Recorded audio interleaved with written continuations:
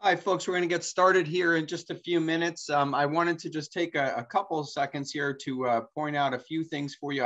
Mary Ellen had asked for some of those resources. It gave me an opportunity to mention to you our wonderful database of resources through carolinak12.org.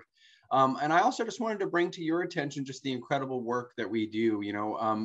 Right now, our society is in a crisis in which we don't know how to talk to each other. We don't know how to think about difficult ideas and how to incorporate those into our sense of self and our sense of community.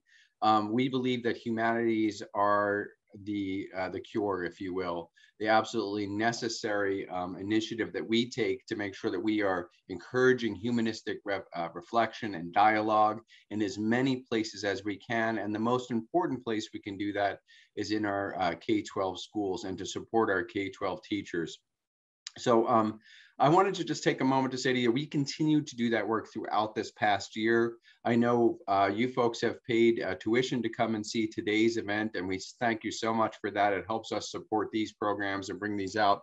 But we could use all the support we could get, folks, to help continue to support our teachers with carolinak12.org. So I wanted to take a moment to suggest to you to consider giving. I know that in the cosmological world and the calendars of the communities we just saw, they didn't have things like fiscal years, but as our fiscal year comes to an end on July 1st, we would love support.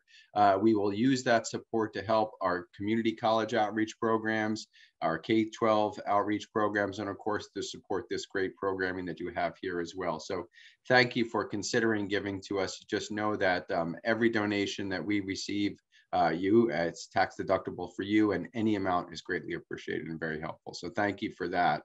I also wanted to mention, again, I mentioned a few upcoming programs. I want to say it's been very great. We have a program called Lunch with Friends and Strangers, which is a biography program, and it has been really, really gratifying to be able to do a fair amount of Native American biographies. And we do have one, again, we have Aaron Copeland, not a Native American biography next week, but the week following, we're going to be looking at Darcy McNichol, a Native American writer and activist. So keep that in mind. And finally, like I hinted at before, we have wonderful programming. Go to humanities.unc.edu, but I want to put a pin on June 26th, our last Adventures and Ideas seminar of this season, of this summer season, where we will have an opportunity for you to come and attend that live. It's on conceptions of time, looking at this from an interdisciplinary perspective, including physics, religion, and history. And we'll be holding this at Silver Spot Theater. If you have purchased a virtual ticket, we do ask that you come and purchase the ticket to come live. We have some costs associated with doing it at the theater and whatnot, but we do hope to see some of you live. We had our first little glimpse of it on Thursday. It was remarkable. So we hope to see you there live on June 26th. Check all of that out. I've taken too much of our next speaker's time. I promise him I'll give it back on the other side. But let me have Eduardo Douglas turn on your camera, and I will introduce our next speaker. Eduardo Douglas is Associate Professor of Art History here at the University of North Carolina. He received his PhD from the University of Texas at Austin. He is a wonderful writer. Now, this is a terrible thing when you have to read someone's book and you know you're going to mess up this pronunciation, but I know Eduardo will help me. His first book was In the Palace of Netzahualcoyotl. Sorry, you're going to... Netzahualcoyotl. Yeah, thank you for that. I should have practiced before. In painting manuscripts, writing the pre-Hispanic past in the early colonial period, Texcoco, Mexico. So fascinating. I would just say one other thing. Dr. Douglas worked with us also on a wonderful presentation on the murals of Diego Rivera and other political muralists in Mexico. So a wonderful grasp of the broad history of art history in Mexico, and it's certainly in this pre-Columbian art history. So thank you so much for joining us again, Eduardo, and we have information on you in the chat, and this is your forum. Take it away. Thank you, Max. And am I on the screen? What do I need to do? Share, sorry.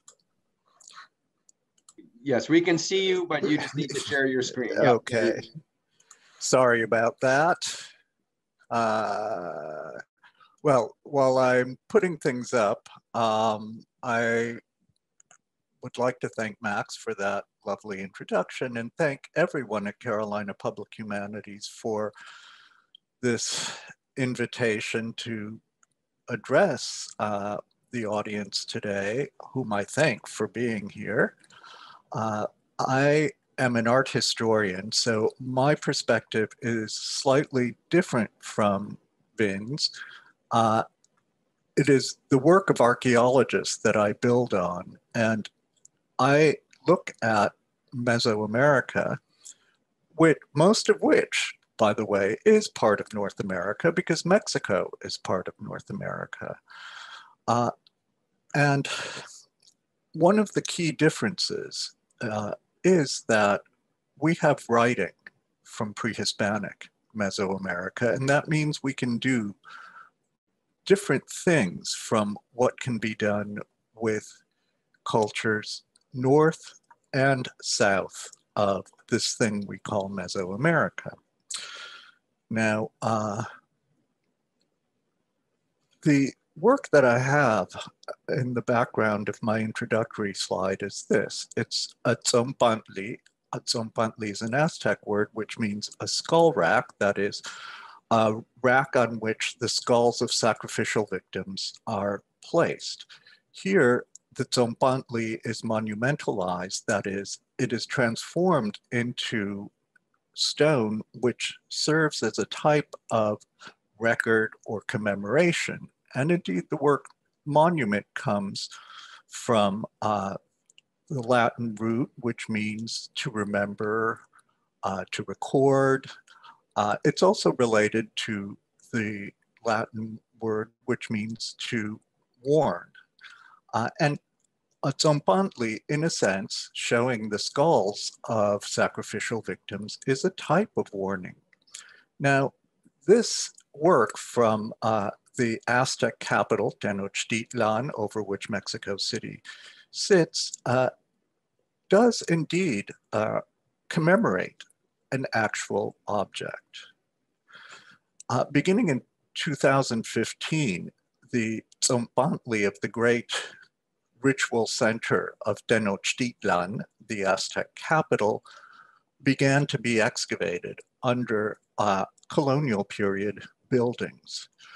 We have here on the left a graphic that was published in Science magazine in 2018 as the excavations continued, and they continue today, reconstructing the actual Tzompantli, that is the skull rack with the skulls of human beings, part of which, this part here, has been in great part excavated.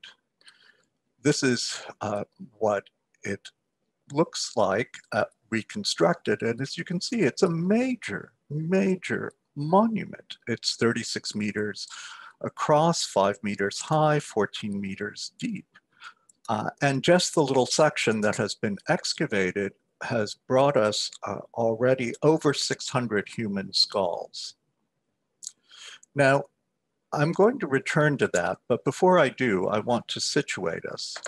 We're in Mesoamerica, which is basically from here to here. And Mesoamerica is a term that was created. It means Middle America, and it was created to refer to a region of cultural traits, a region filled with numerous peoples, numerous languages that goes through time. But what joins them together are cultural traits. And I am going to look at some of those traits today in terms of monuments. These traits join these people across this area and differentiate them from those to the north and those to the south, although aspects of these cultures move back and forth. Now, Mesoamerica is generally divided between Eastern Mesoamerica, the Maya peoples, and Western Mesoamerica, the Mexican civilizations. And I'm going to start with Western Mesoamerica with the Aztecs. The Aztec Empire, which was the empire, the greatest empire of Mesoamerica and the great state in place when the Spaniards arrived in 1519 in mainland Mexico and met these people, is misnamed. Aztec is not a word that they used.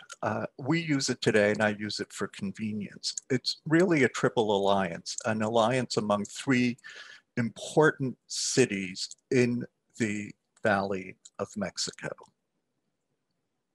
And the Aztecs, as you see on this chronology, dominate central Mexico in the late post, oops, sorry about that. I always have trouble with that.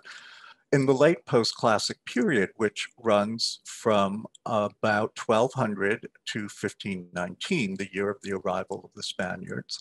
And the Aztecs themselves, the Aztec capital, Tenochtitlan, begins in 1325. So really they are the very end of the Mesoamerican sequence of high civilization, which generally is placed from about 1500 BCE. That is high civilization, not peopling, not farming, so forth and so on, but high civilization. And we'll get to that eventually. Runs from about 1500 BCE to the present, because these peoples are still with us. Many of these languages are still with us, and many of these beliefs and customs are still with us. Now, the Aztec capital, Tenochtitlan, which I have marked out with a red arrow in the right-hand map, is a city built on islands in the center of the Valley of Mexico,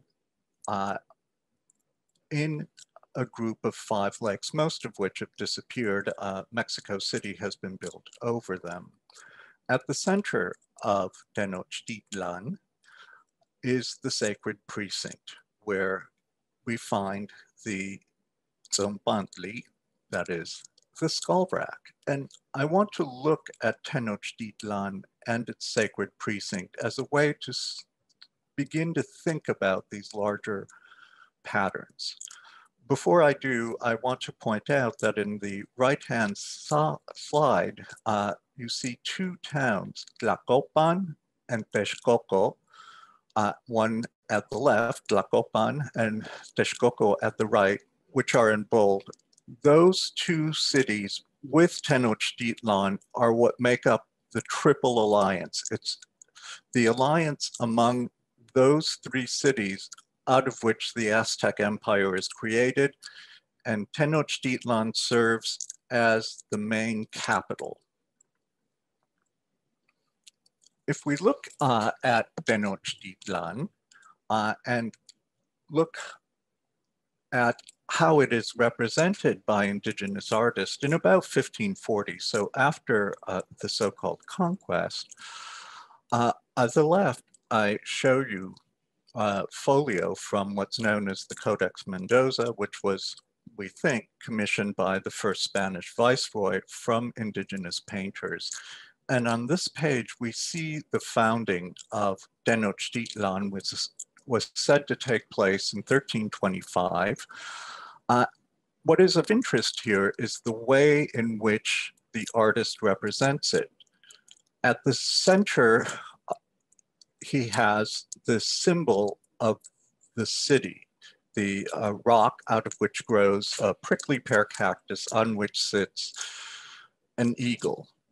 This was the vision that the patron deity of the Mexica of Tenochtitlan, the most important people of the Aztec Empire, gave them when he asked them to leave their homeland north and migrate until they saw this vision and there settle. So that is the symbol, that is the beginning. The key thing is that the city in its plan and the representation in its design have a center and 4 quarters. This is a very important pattern in Mesoamerica. It is often referred to as the quincunx, that 5-point design. I show you here with a detail of the Mendoza at the left and the map of Tenochtitlan at the bottom right, a page from a pre-Hispanic manuscript known today as the Codex Fejevari Mayor. It is one of 16 pre-Hispanic manuscripts that survives. It is in the logographic pictorial system of central Mexico. It comes from central Mexico in the late classic period. What it shows us is creation. At the center is the creator deity. We have the 4 cardinal directions: east at the top, west, north, and south. The deities associated with each direction, the world trees associated with each direction, the days of the ritual calendar. And I should explain, the ritual calendar is one of the primary cultural traits that unifies Mesoamerica. It is a calendar of 20 named days that cycle with the numbers 1 through 13, 260 days. It is only used in Mesoamerica. It doesn't occur north of Mesoamerica or south of Mesoamerica. It's one of these fundamental traits that we find almost from the beginning that goes all the way through. It's still used today in some very traditional communities by men who divine the future. So in this image, we have a representation of space and time at creation. At the center is the creator deity, in this case known as the old god, the old. He is fed by blood from sacrifice, because it is sacrifice, and indeed the sacrifice of the gods themselves, that creates the world. This is a very specific worldview. It is a way of communicating an idea of how things happen and when they happen. Now, in Western Mexico, we see this pattern we see it all over Mesoamerica very early on, but in Western Mexico, it's unique because the cities are organized, the imperial cities are organized in this pattern. And I use the word cities with full confidence because, for example, Tenochtitlan, the Aztec capital, probably had a population of close to 200,000 when the Spaniards arrived, which was bigger than any city in Europe at the time, except for Constantinople. Now, these are major cities, major states, monarchies. I point here to the predecessor of Tenochtitlan, Tula, which is probably the furthest north of the major sites in Mesoamerica. And it dates to the period just before Tenochtitlan, and indeed it's Tenochtitlan and the Aztecs who may have destroyed Tula around 1150, when the peoples who become the Aztecs are migrating into central Mexico, probably from what today is the southwest of the US. I should say that the language of the Aztecs, Nahuatl, is part of the larger Uto-Aztecan language family in which many of the indigenous languages of the US to which many of the indigenous languages of the US belong. I show you here the larger plan of Tula only so that you can see this fundamental pattern, a north-south axis, an east-west axis, at the center of which is the ritual center, the greatest temples and the royal palaces. This is an important and really, what's the best word to use? It's a pattern that communicates much to indigenous peoples and that say something about how the rulers and the state see themselves.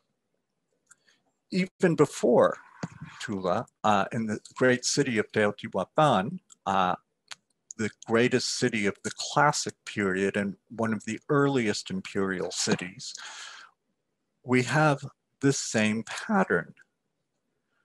And Teotihuacan exists from the late formative, that is the period moving from before the Common Era to the Common Era to about 600, although we think by probably 450, 500, it had collapsed. The center of the city had been sacked. The state that it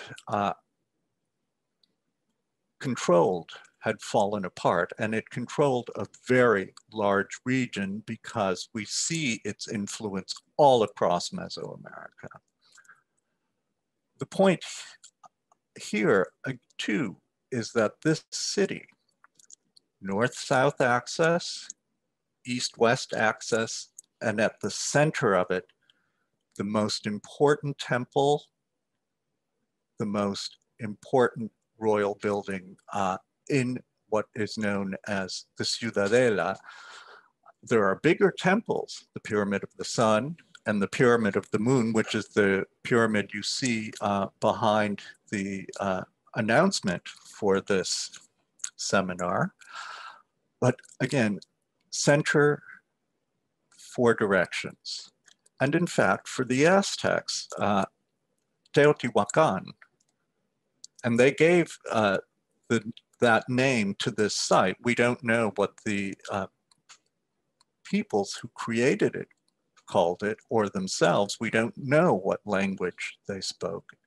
The Aztecs called this Teotihuacan, which means place of the gods. And in Aztec cosmology, it is here that the gods sacrifice themselves to create being, to create the center and the four directions, to create the sun, to create the moon. Sacrifice, creation. And here's the center where the Temple of the Feathered Serpent is what records this power. I'm not going to go into this temple because I'm much more interested in the Aztec, but I show this to you so that you can see that there's this long tradition of organizing things in a specific way, and that way relates to ideas about how the world comes about and the relationship between those in power and the divine. In Tenochtitlan, the Aztec capital, the great ritual center marks the center of creation. I show you on the left the reconstruction model of the Templo Mayor precinct, and Templo Mayor means main or great temple in Spanish. That's what the term we use for this great central precinct. And on the right, a plan of the precinct. At the most important building in the plan is the great temple itself. And as you can see, the ritual center is surrounded by royal palaces. This was the center of power. This was where everything happened. Now, to give you a sense of the scale, because the center of Tenochtitlan, the center of Mexico City sits over Tenochtitlan. At the left is a detail of the reconstruction model of the temple, about which we know quite a bit because we've excavated quite a bit of it. And on the right is an aerial view looking towards the central plaza of Mexico City, the Zócalo, with the great cathedral, and an overlay of the Templo Mayor, giving you a sense of its scale. The overlay sits over the excavation site where the temple has been excavated since the late 1970s. It's a very particular sort of temple. It is a step pyramid, which is very much in the traditions of Mesoamerica. It is built in a number of phases. It is built of stone, and it has a unique design in the context of Mesoamerica. That is, it has two shrines at the top. This is distinctive of the late post-classic in central Mexico and of the Aztec peoples. Now, the temple has 7 phases. We know today that each Aztec ruler, each of the major Aztec emperors, and I show you the genealogy of the emperors, or the Tlatoque, which means he who speaks. That's the term used in Nahuatl to refer to the major ruler, he who speaks. In the singular, it's Tlatoani. Each of the major rulers rebuilt the temple. The temple is closely associated with each ruler, each reign, and the state. And the ruler, of course, in life is himself a type of representation of the divine. Now, the key thing in this monumental building is what happens at the top, because basically much of it is a platform for these 2 shrines. One of the shrines at the top, the one at the north, is dedicated to Tlaloc, the storm and rain god, who exists as long as we can see anything in Mesoamerican cult, art. He is an old god. There's always a rain and storm god. He is ancestral. At the south side, there is the shrine to Huitzilopochtli, who is the patron deity of the Aztecs, of the Mexica. He's a new god. He represents the sky, sun, energy, fire, new, old. This is very specific because this building itself, in its very structure, communicates a message. And that message is at Tlachinoli, one of the central concepts in Aztec thinking. The word at means water. Tlachinoli means burnt thing. At Tlachinoli is what's called a diphrastic metaphor. That is a metaphor using 2 terms that contradict each other in many ways, but when brought together, generate a 3rd term. In Nahuatl, at Tlachinoli can refer to war, can refer to struggle, can refer to the creation of something through struggle. It is central to the conception of how things come about, because for the Aztecs, the gods at Teotihuacan, through Atlachinoli, self-sacrifice, a type of war or effort, creates something. War for the Aztecs creates something. The temple as the place and action of Atlachinoli creates something which for the Aztecs is generally referred to as donali, which we might translate as warmth, energy, soul force. War, sacrifice, effort creates soul force. The building that we see, the sculptures that we see at the center of Tenochtitlan, all of this is there to create soul force, to generate energy, to make the state. And indeed, for the Aztecs, Tenochtitlan and the temple serve as the very center of creation.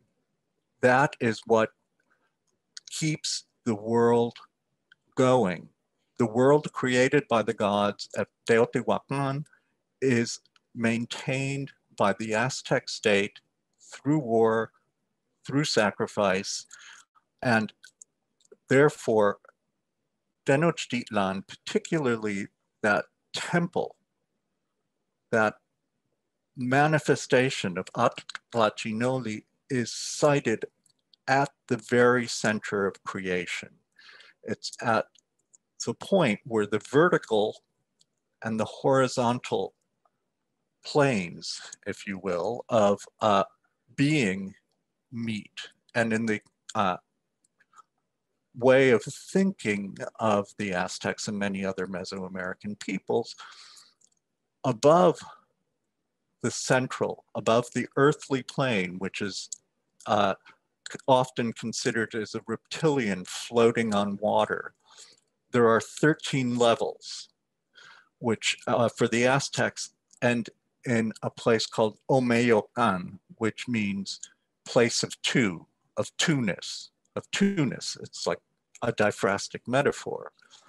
The underworld has 9 layers, and it ends at Mictlan, place of the dead. Mictlan, place of the dead. This is how things happen. This is how things continue. This is energy. And the building, the sculptures, the rituals, all of this, in a sense, continues this process of being, this state of being, and commemorates it, manifests it, materializes it. Now, this way of thinking about the world is shared through a good bit of Mesoamerica, and as we saw from Professor Stepanidis's talk, it has relations to the way in which the indigenous peoples of the American Southeast, US Southeast, thought about the world.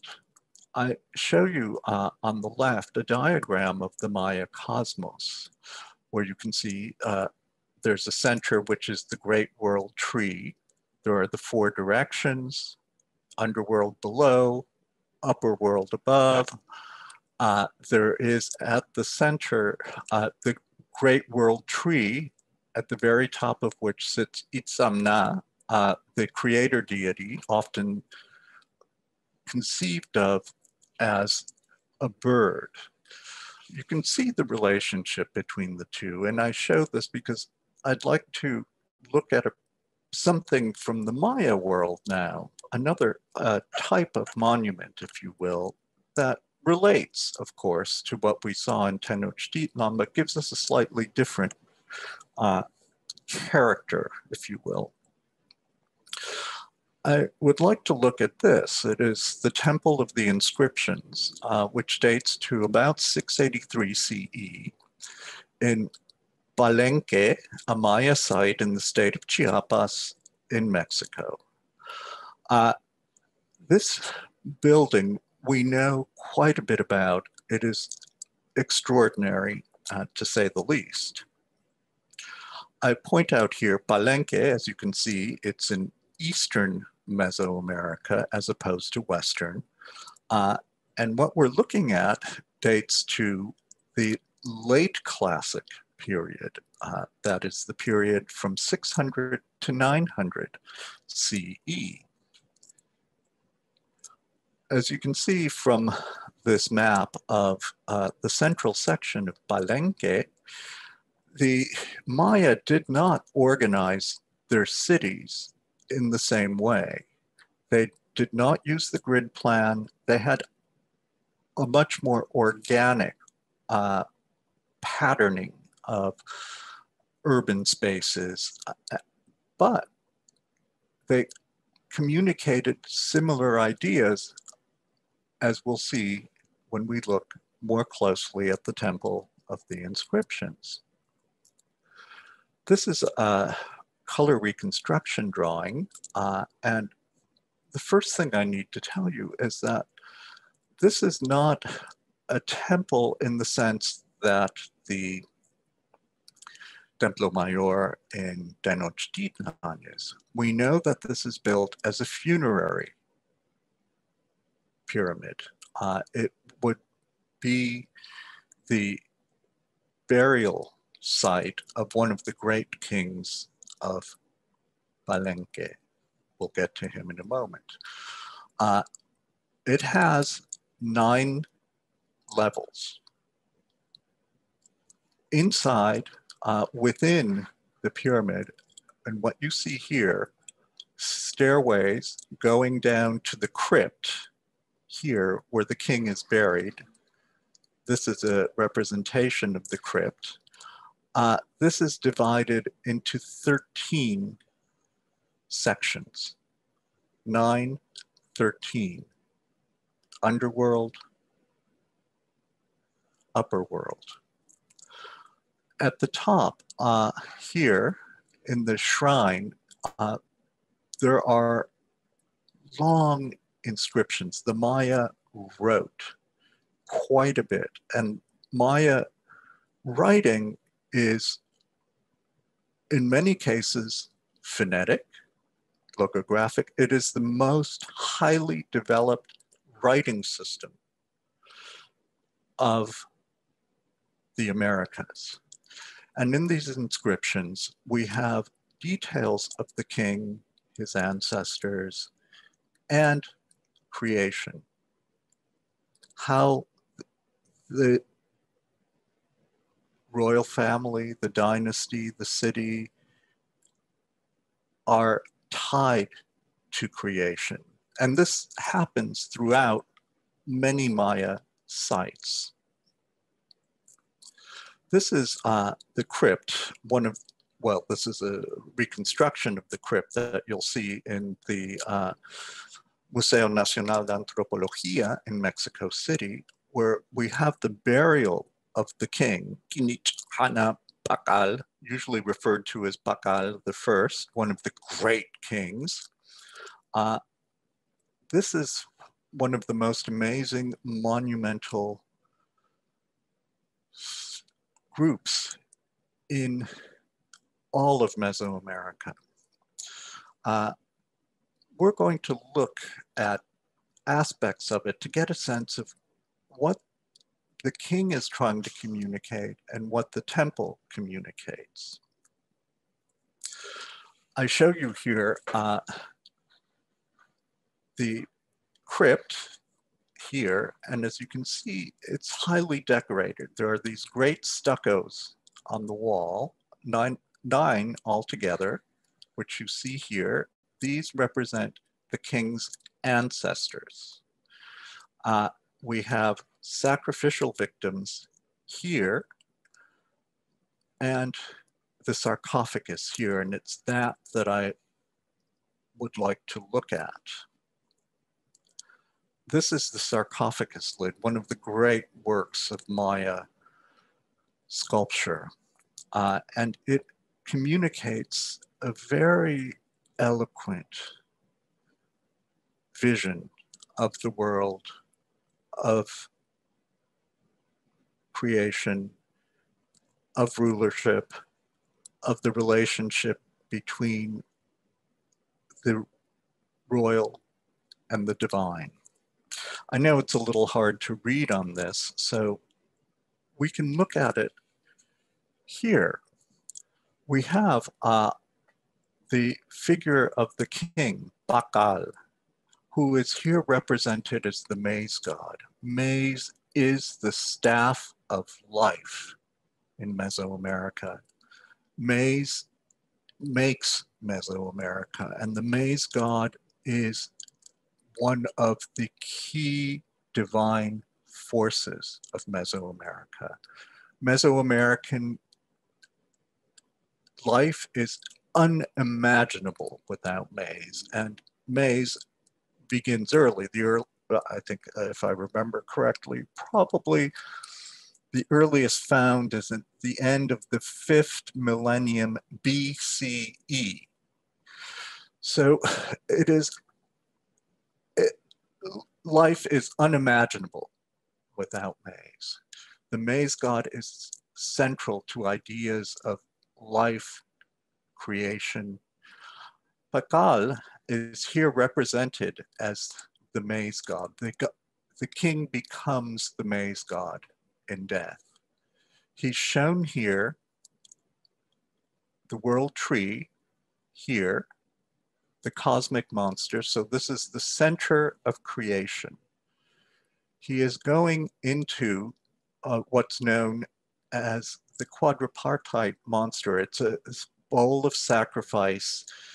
It references sacrifice, self-sacrifice, the giving blood to the gods to maintain creation. The king and the bowl are going into the open maw of the underworld. So the king as maize god is going into the underworld. This is very much a part of the larger story of the maize god.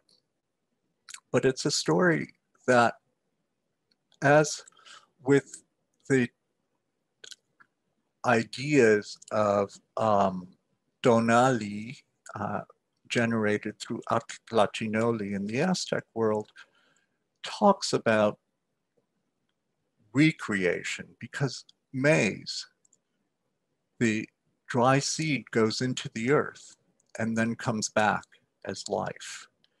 It's exactly what we're being told will happen to the king. The king here is cast in this very specific role of creation and creator deity.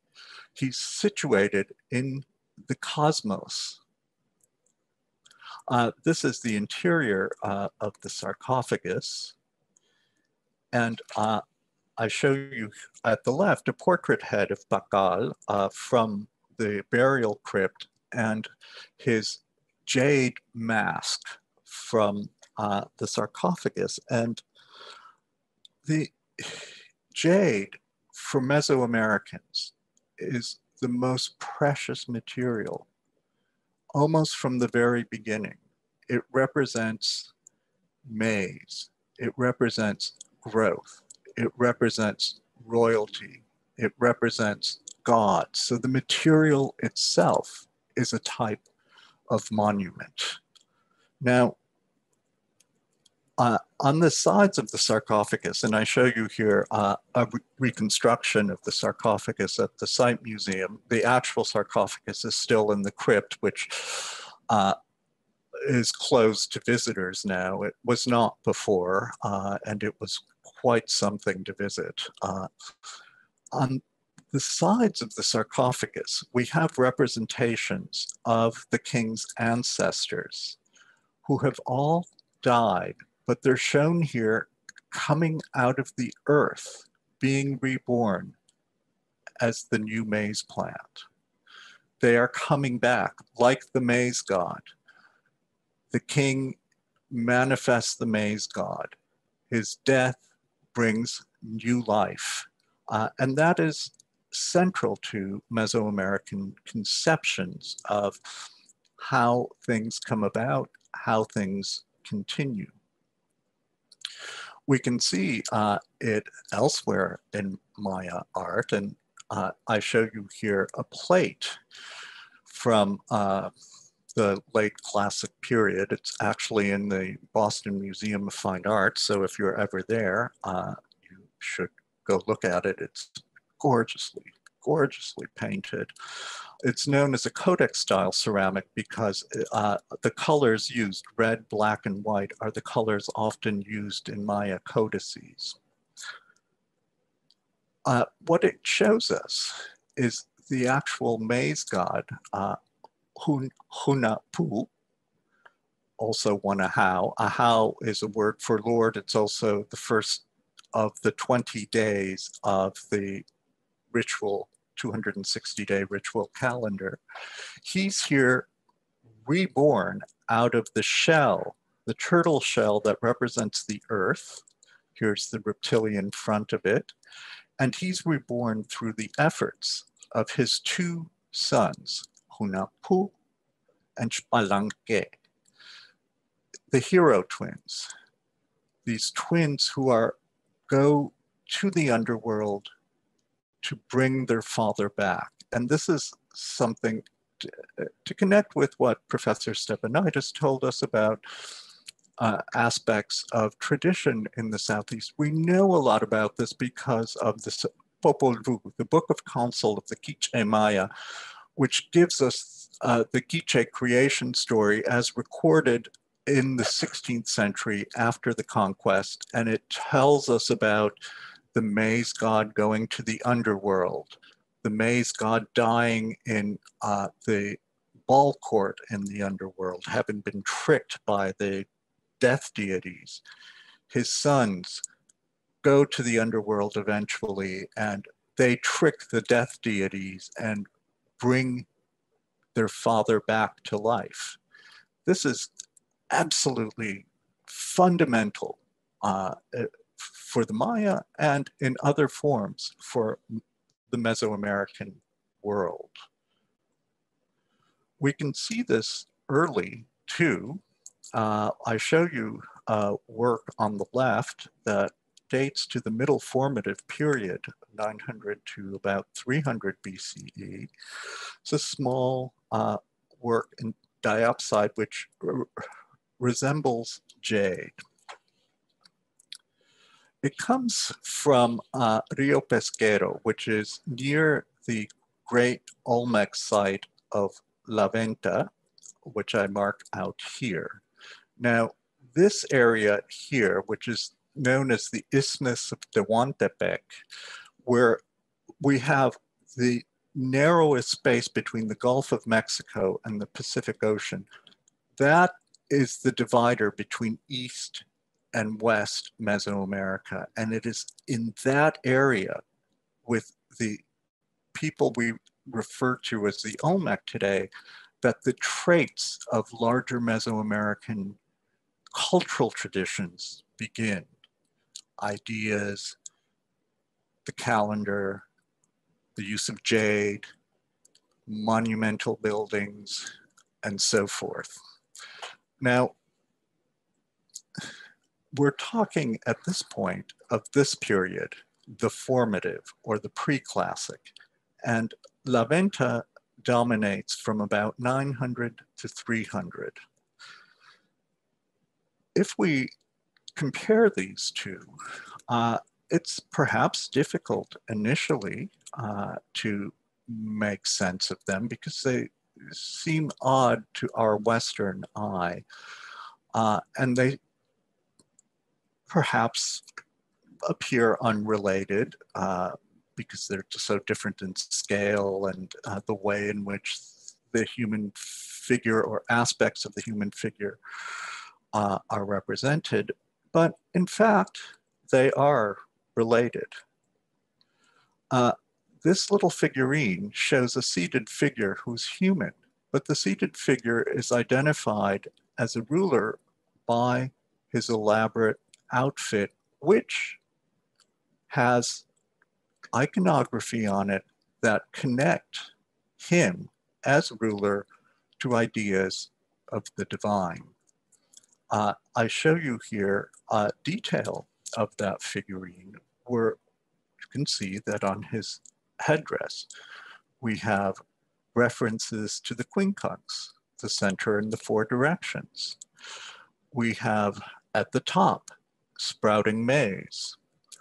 We have the head of the Olmec supernatural being, and this, it's almost certainly the maize god, who's shown here with downturned mouth, one of the characteristics of the maize god, and almond-shaped eyes.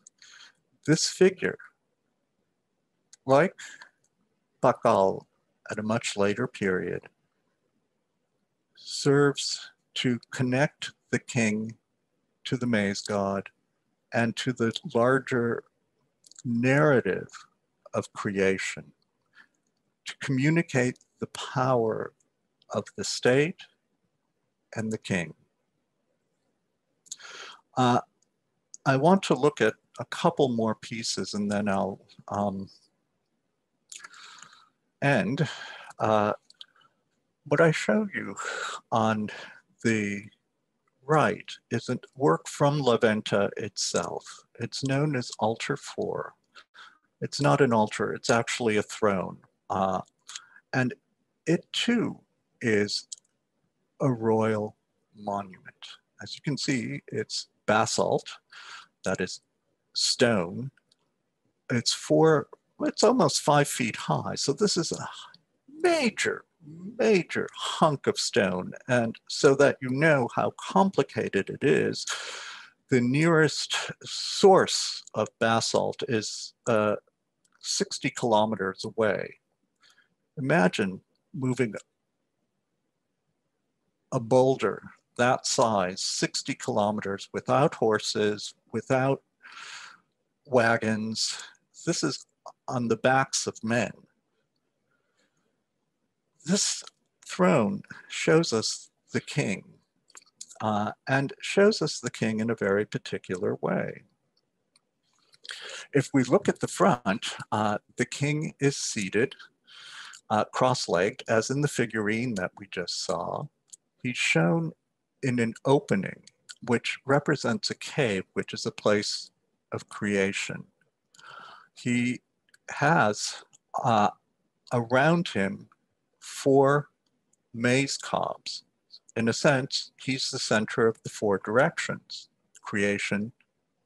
Above him, a jaguar head. He wears an avian headdress. Jaguars and eagles become major symbols of divine powers and creations, of night, of day, of earth, of sky.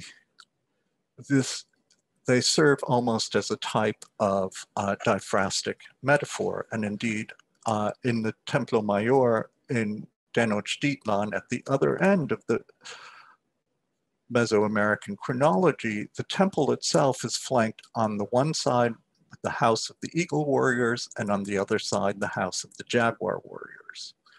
Very important symbols of ideas of creation.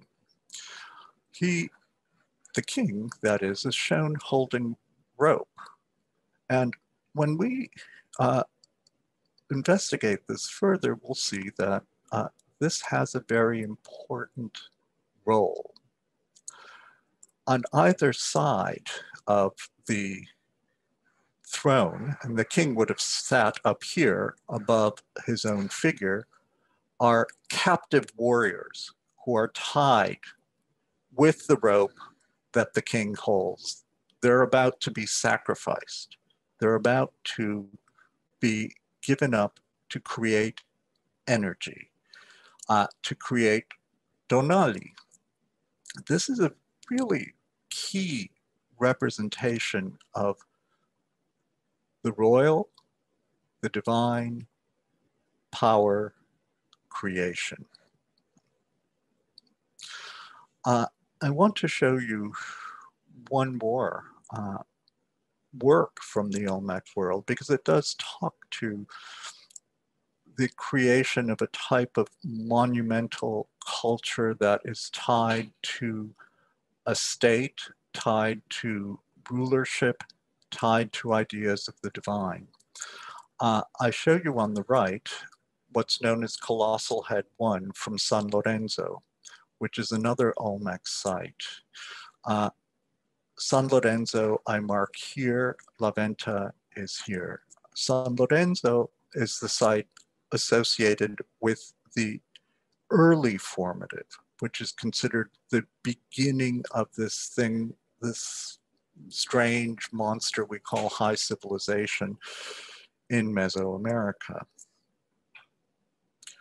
It is one of a number of huge stone heads representing men, each with a different type of cap that probably served as an identifier of his identity, his specific identity. Many consider these rulers.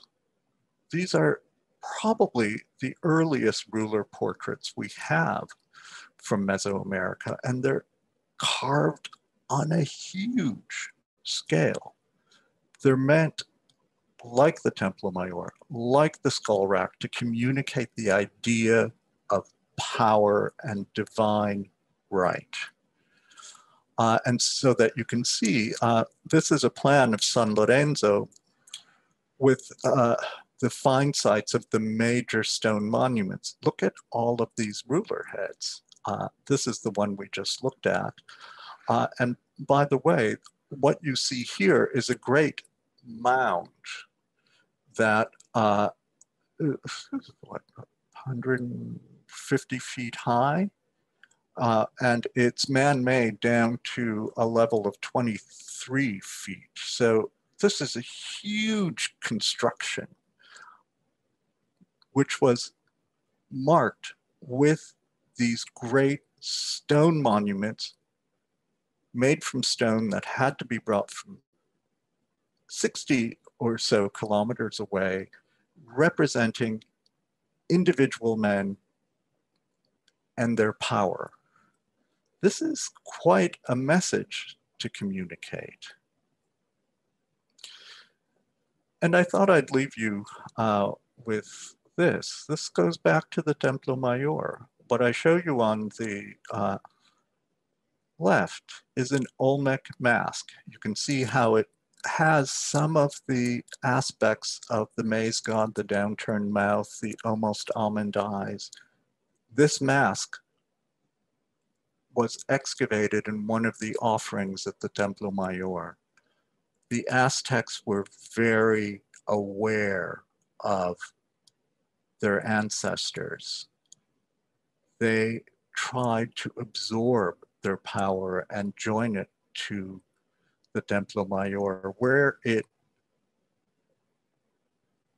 plays with the type of power and monumentality represented by the sacrificial victims, one of whose skull you see on the right. This too is from the Templo Mayor, the skull of a sacrificial victim, probably a warrior, transformed into a sculpture that references one of the gods of the Aztec, Tezcatlipoca, who is associated with rulership, and other aspects of Aztec life.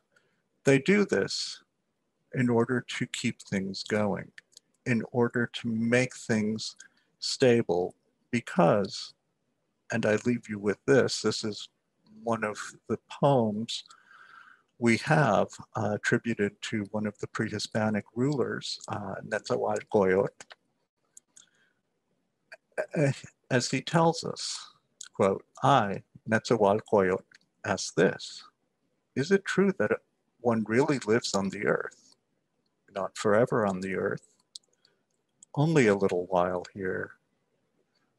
Though it be jade, it falls apart. Though it be gold, it wears away. Though it be quetzal plumage, it is torn asunder. Not forever on earth, only a little while here, end quote. And it's because of this that we need to remember, that we need to warn, that we need to monumentalize. And I'll leave you with that. Let me see if...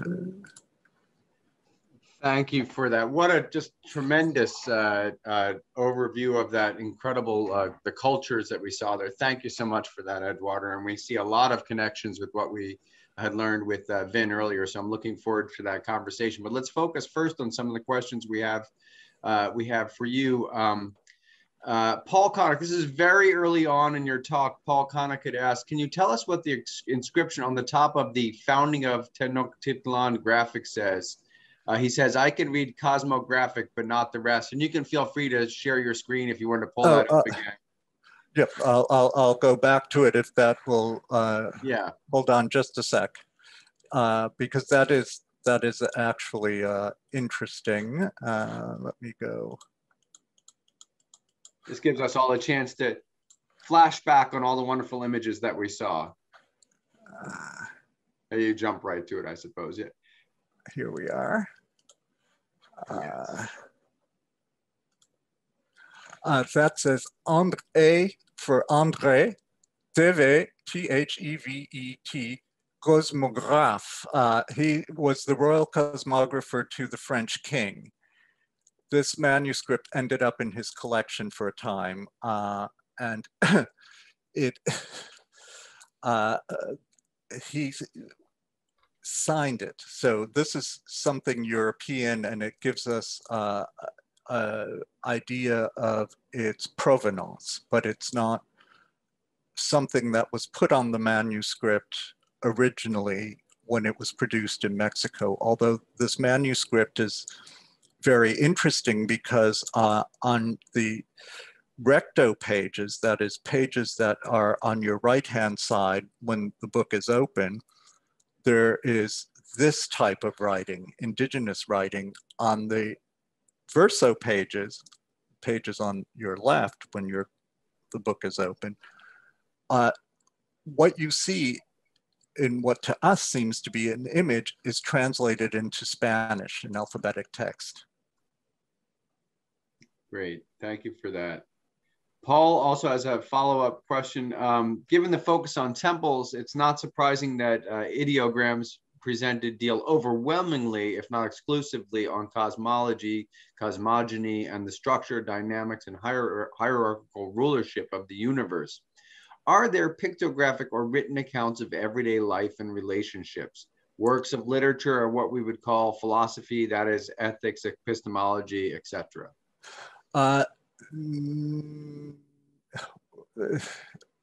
Big question mark.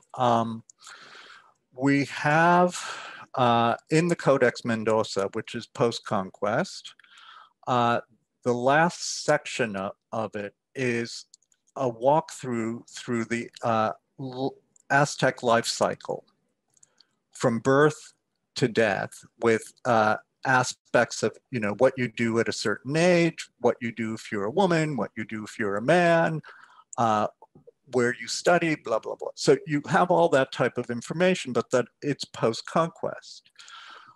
Pre-conquest, we have 16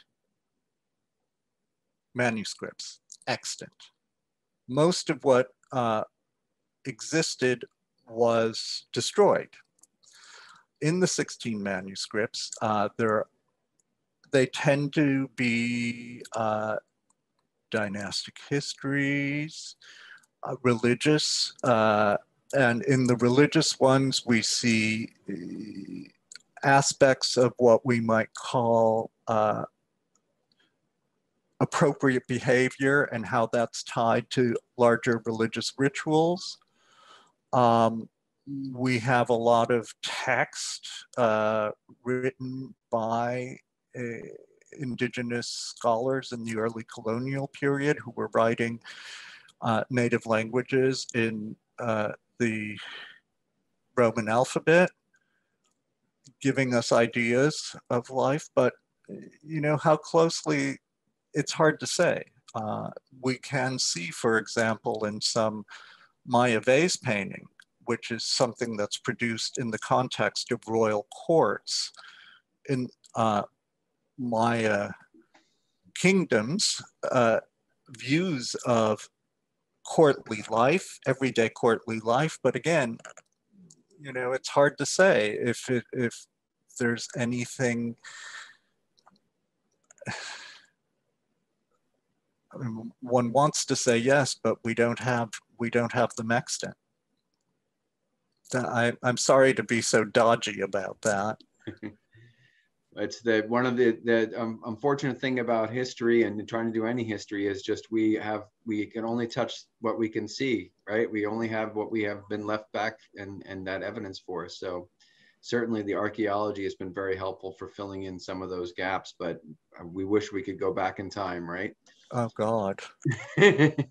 Right. Katie Williams asked a question. She had stepped away right before the Olmec heads. She'll catch that on the recordings, but apparently she has heard some ideas and wants to know what are your feelings on the thoughts that the Olmec heads are used to show the influence of African explorers in the Americas, that they show an African influence. Just as an aside, I also see some similarities to, say, the heads of Easter Island. Can you speak just a little bit to syncretism or whether it's just coincidence? Well, for most Mesoamericanists, it's coincidence. Some would like to see African sources there, but we have absolutely no indication of any actual connection across the ocean between Mesoamerica and Africa before the Spaniards. So, you know, it's problematic. I think there's been nothing yet that has been discovered archaeologically that demonstrates clearly that there was interaction between the two. This has just been a source of fascination for people like Thor Heyerdahl for years, right, trying to figure this out. And it certainly is interesting. And it reminds me when Vin was talking earlier about the Bering Strait, that there are those that see some sort of South Pacific connection for South America or whatnot. And you always hear little whispers of these things, but they never kind of become canon. Right. And there are things, for example, in Nahuatl, and really through most of Mesoamerica, but we know it best in Nahuatl, the Aztec language. There's a term atepet, which means water, mountain. It's an image, water, mountain. That is how you communicate what we mean by polity, by city, by state. And, you know, it's a term that actually, that's what you use to communicate, to say landscape in Chinese. They use the same, they use a metaphor that's used on this side of the Atlantic, but it's, you know, it has a slightly different but related meaning. Yeah, really interesting. So Carl Jung has something to say about it, perhaps. But okay, Liz Moore thanks you for a very interesting lecture and asked, were the burial chambers looted over the years, as were the burial chambers in Egypt? And also, she's surprised that these large heads have remained and not vandalized over the years, or the stone broken up to be used in local buildings. One of the, well, there are many burials that have been, how shall we put it, sacked. And probably the greatest thieves of all were the Aztecs themselves, because they went through Teotihuacan, they went through Tula and dug up what they wanted, brought it back to Tenochtitlan. This happened quite a bit, both in the pre-Hispanic period and more recently from, let's say, the 18th century on, particularly 19th and early 20th century. But that was for a different market. It was for a market. The heads, they ended up being buried, and there was a lot of overlay. The first head was only excavated in 1945, and that's the picture that I showed you. It was excavated by the US archaeologist Matthew Sterling and his wife Marion. And as the heads have been found in the 20th century in the context of formal excavations, they have been brought to state museums in Mexico where they're protected. I'm sure if looters could get at one, they would, but because they've gotten at any number of other things. But the heads, they're still in public collections in Mexico, and that is because they only began to be excavated in the 40s. And indeed, before the 40s, the Mesoamericanists, many argued that the Maya were the oldest civilization in Mesoamerica. We had no idea that things went back so far. Wow. You know, there was a part of that question about the repurposing of stone. Were monuments pulled down after the conquest and repurposed? Oh, yes. Oh, yes. All of the time. If you go into some of the older colonial buildings in the center of Mexico City, you'll see that you'll occasionally find a stone that on one side has an Aztec deity, on the other side is a paving stone for a colonial courtyard. This happens all of the time, all of the time. And indeed, you know, the pre-Hispanic Mesoamerican peoples did this too. Yeah. Jane Rattery had asked a question in the chat here. For what purpose was the Codex Mendoza commissioned? The Codex Mendoza, we think, was commissioned to communicate to Philip II, then King of Spain, something about his new kingdom. If we are right and associate the codex known today as the Codex Mendoza with the codex that we have information about from the early colonial period government records in Mexico City, we know that the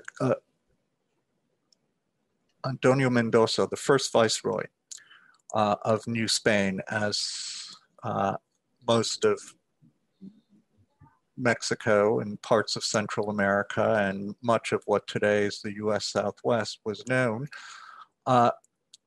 we know from documents that he commissioned a manuscript to be sent to the king, which was going to give him some idea of this place. The Codex Mendoza that we have has 3 sections. The first section goes through the history of Tenochtitlan and the Aztec emperors from the founding of the city to the conquest. The second section is economic. It lists all of the subsidiary states, that is, those who had been conquered by the Aztec Empire, and under each state, it gives the tribute that that state had to pay to the capital and the timeline for the tribute. So you've got history, you've got economy, and the last section is all about the Aztec life, what happens at birth, what happens as the child grows up, boy, girl, education, this, that, and the other, and so forth.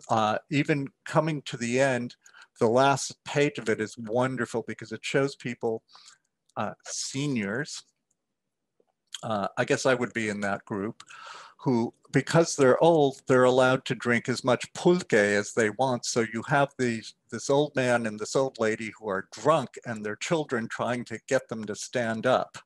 It's really rather amusing. That's great. Why don't we'll finish with this question here before we pull Vin in for a conversation between you and Vin and the participants. Paul Connick follows up about the manuscripts. You mentioned manuscripts have been destroyed. Do we know the details? Was it intentional? And if so, by whom, when, and why? It was intentional. We know quite a bit. Many of the manuscripts were destroyed by the early missionaries because they wanted to remove every trace of pre-Hispanic religion to make it easier to convert the indigenous peoples to Christianity. And we have quite a bit of information about major programs of book burning, if you will. One figure who is very closely associated with that is a Franciscan missionary by the name of Diego de Landa, Fray Diego, who famously destroyed mountains of Maya manuscripts in the Yucatan in the 1540s. So yeah, the missionaries and the state wanted to make people forget. Great. Well, thank you for that. That is, I mean, sad, you know, and unfortunately, this erasure, like I said, there's more stuff erased from the past than we have preserved, for sure. And it's unfortunate. Much of it has been intentionally erased for us as well. And we continue to do it. Yes, we certainly do. Absolutely. And the more I'm just getting on my high horse, the more that we don't value the humanities and the preservation of the past, the greater the risk we have. So I'll throw that little political piece out there.